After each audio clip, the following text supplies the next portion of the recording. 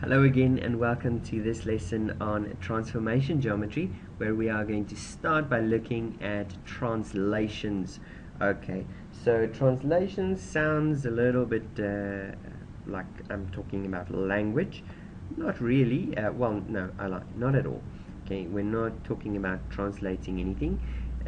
Although translating actually does mean to move something, but before we get there, what do we mean by geometric transformations? Okay, all that simply means is that we are transforming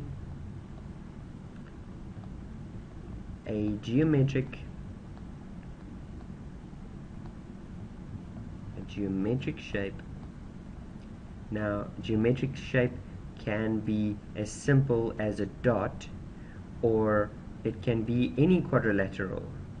Okay, I can't remember how to spell that. Lateral, whatever. Okay, a geometric shape as simple as a dot or any complex quadrilateral shape on the coordinate plane. On the coordinate plane. Okay, coordinate plane. So that means we are going to be working with coordinates. So if I have my coordinate plane, if I work with a geometric shape, something as simple as a dot, or any multi-sided object, we'll work with the vertices of that multi-sided object. We can even work with circles, okay, although we won't necessarily see much of that yet. But a circle will be defined by its center and its radius. Okay, so what do we mean by translations of these geometric shapes? Well, a translation is a translation is simply changing or changing its position. Okay, changing its position. All we do is we just move the shape elsewhere on the coordinate plane. Okay, so let's look at the theory behind this. Okay, so here we have our coordinate plane. There's any coordinate. I'm just going to choose any random coordinate, call it xy, and then I'm going to say, well, let's take this coordinate and move it elsewhere. Well, let's put it there. Okay, now we've got a new set of coordinates. Let's call it x accent and y accent. Okay, now what did we do to get from this point to that point? What did we do with this coordinate to get to that coordinate? Well, it's fairly simple. We're just going to break it up into two steps. We moved it, let's say we did this, we moved it upwards, okay, and we moved it horizontally. Okay, so we moved it vertically and we moved it horizontally. By moving it vertically, we changed the x coordinate. Okay, no, I lie. Okay, by moving it vertically, we changed the y coordinate. Sorry about that. Okay, because it used to be there and now it is there. That's the y coordinate that changed. Let's say it changed with q units. Okay, it changed with q units up, and then we moved it horizontally, so it went from this place on the horizontal axis to that place on the horizontal axis. So we moved it, let's say, p units. Okay, so what we have is that our new set of coordinates can be found by taking the old x value and adding p. Okay, adding p, and taking the old y coordinate and adding q. Okay, now if p and q was instead being subtracted, it would be a different story. In other words, if I subtracted p units, I would have been going in that direction, and if I was to subtract q units from y, I would have gone in the downwards direction. So what we have now is the following, that if I have that my new set of coordinates is given by x plus p comma y plus q, then if p is positive, then I'm moving in the positive direction on the x-axis, so moving to the right, and if I have that p is negative, I am moving to the left. Okay, so obviously if p is 0, I am moving to the nada. I am not moving left or right. Okay, how about q? If q is greater than 0, then that's now messing with the y values. In other words, we're moving this thing up or down. If it's positive, we're obviously moving it up. And if q is negative, we're moving it down.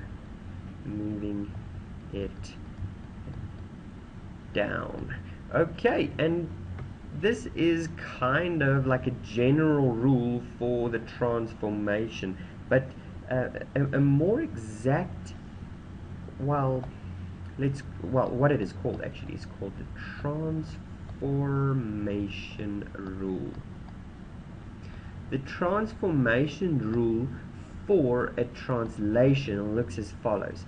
T represents that we are working with a transformation on xy, and then we have a little arrow, and on that arrow we can indicate what type of transformation we are working with.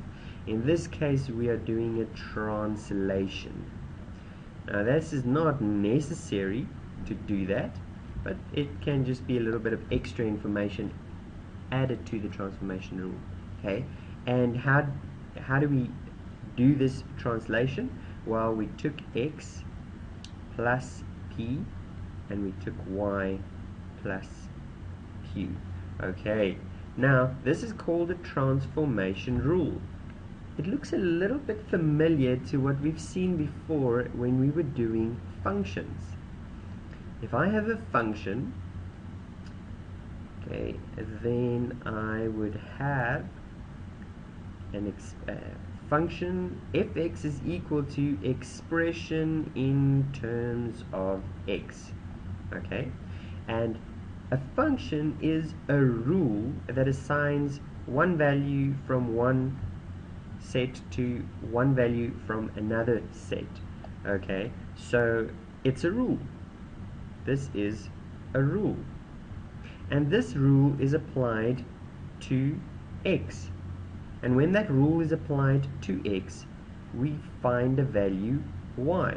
Okay, so it's a value that assigns a rule to a value from one set, so x comes from a collection of numbers, and it assigns it to a value from another set, y, which is a collection of another set of numbers. Okay, this is similar to that. This does not mean t is multiplying the coordinate xy. This means t is a rule that transforms the coordinate xy.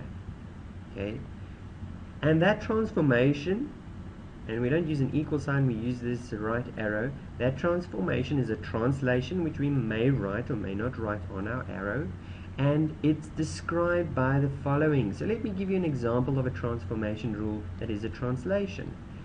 Txy is translated, I'm not even going to write it on there, x plus 1 y minus 3.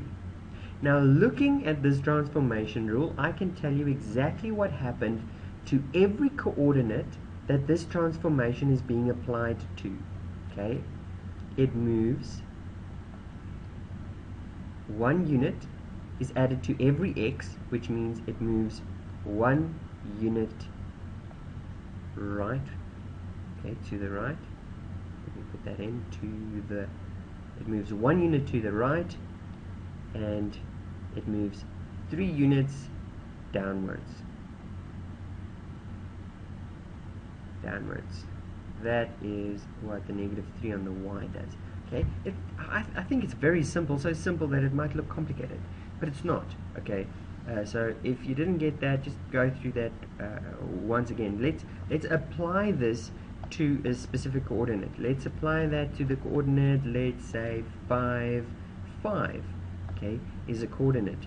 So if we do the transformation to coordinate 5, 5, I take 5 plus 1, 5 minus 3, and I get equal, that's equal to 6 comma what, 2.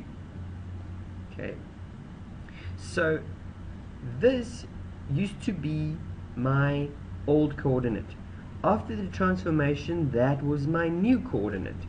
Okay, so the before, okay, the before coordinate, let's draw a little picture of before.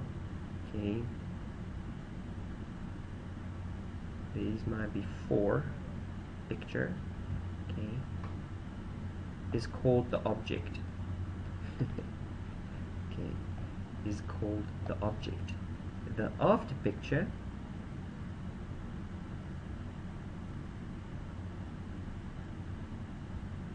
here we go, here's our after, is called the image. Okay, so this is the object